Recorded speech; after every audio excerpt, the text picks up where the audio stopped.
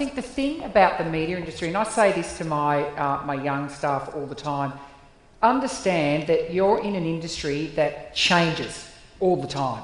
So the one thing that you can predict in media is that things will change. What you've got to become, and there's a guy that we used to do a lot of work for us when I was at ACP called David Chalk, and David used to say it's all about being adaptable. And that's, in the media industry, that's what you've got to be. You've got to be adaptable. If you're not adaptable, you'll get left behind.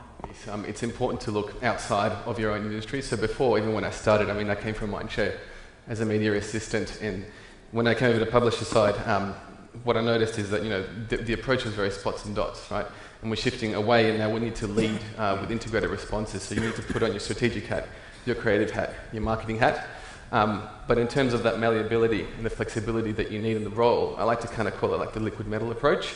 You need to look outside of our own industry as well, because innovation comes from everywhere. And I think sometimes those ideas down the road interject, and you can lift some of those ideas and apply them to your thinking. I think that's probably the main thing, is just that innovation piece.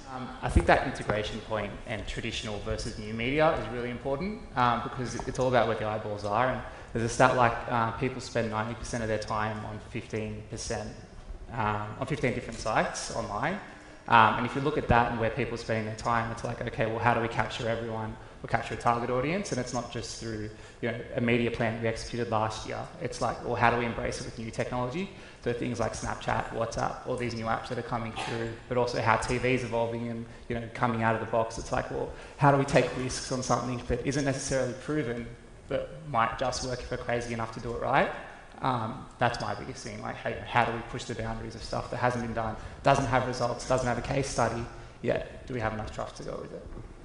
So I think a lot of media companies, and they're starting to do it, need to take a more agnostic approach. And it's not easy when you've got shareholders and expectations, but to bring down the walls in the sense of how we work together to deliver a communication solution. So let's get to the nuts and bolts of that.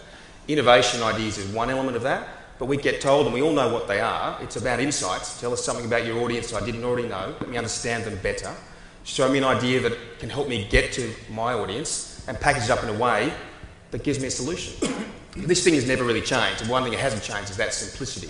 What's got more complex is the channels available to engage with audiences and consumers, and how we work together as an industry. And again, it's interesting, next door we've got the Pitch Fest going on, where they're rolling through and getting feedback around that pitch. How we work together with our agency partners, not just media buying, but creative, planning, collectively to deliver those communication solutions. And until which time we do that, that's the thing that will slow us down as an industry.